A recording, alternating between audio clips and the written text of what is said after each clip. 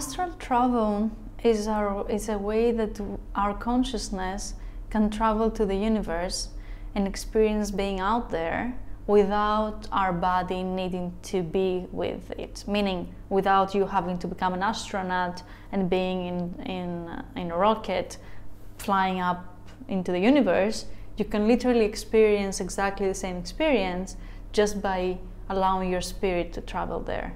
And astral travel is very interesting because you can literally you don't have travel times, you don't have travel means, you can just travel very fast.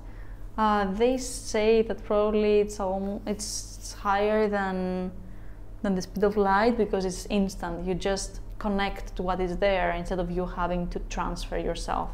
So I don't know if the word travel is very correct to explain this aspect, but that's how we call it for now. So imagine that practically you can be sitting here in this specific room, close your eyes and immerse so much into yourself that you can automatically be wherever you want. You can be in Mars, you can be on the moon, you can be in the universe, you can be wherever you want. You can also be in other spots on the earth. And there are people who can actually visit other spots when they're meditating and connect with people and spirits there and come back. And there are people who can visit other dimensions or other civilizations, both in the past and in the future, and come back in this astral travel. And this can happen from any one of us if we know how to access it. There are theories that are not very theory, they're more like proofs that ancient civilizations knew how to do astral travel.